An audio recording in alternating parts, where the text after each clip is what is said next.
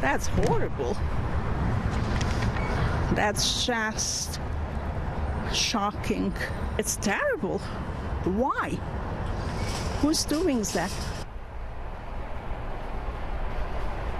Members of the Jewish community and beyond are horrified by the hate mail that arrived at numerous synagogues across the country yesterday, including this one behind me near Bathurst and the 401. This is a copy of the flyer. It says Jewry must perish, and it shows a swastika drawn inside a bleeding Star of David. Police are investigating this as a hate crime.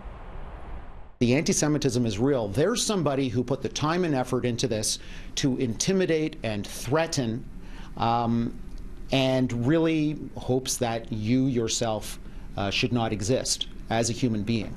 B'nai B'rith now says at least 10 synagogues have been targeted to date, including congregations in Toronto, Montreal, Hamilton, Kingston, and Edmonton.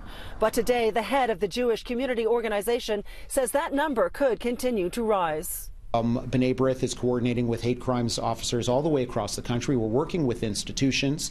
If any Jewish institutions or synagogues have not come forward yet, please do. Please coordinate both with B'nai B'rith and your local police. For us to have received this in yesterday's mail is really quite a shock. I think they're being troublemakers. Maybe they hope that it will upset people in the Jewish community and put them off balance.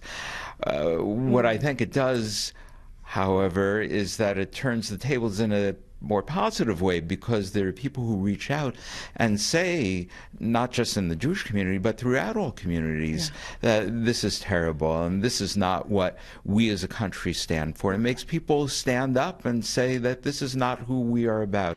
Rabbi Seed is particularly saddened that this happened during the Jewish holiday of Hanukkah, a time of year that underscores the values that are so important not just to the Jewish community, but to all Canadians.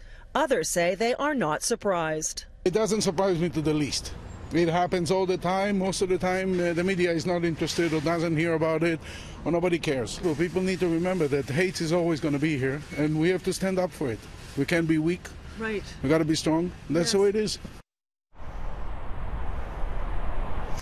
B'nai B'rith Canada says that across the country in 2016, more than 1,700 acts of anti-Semitism were reported to them through their anti-hate hotline or to police. Tonight, Prime Minister Justin Trudeau tweeting that these acts of hatred and anti-Semitism have no place in our country and they won't be tolerated.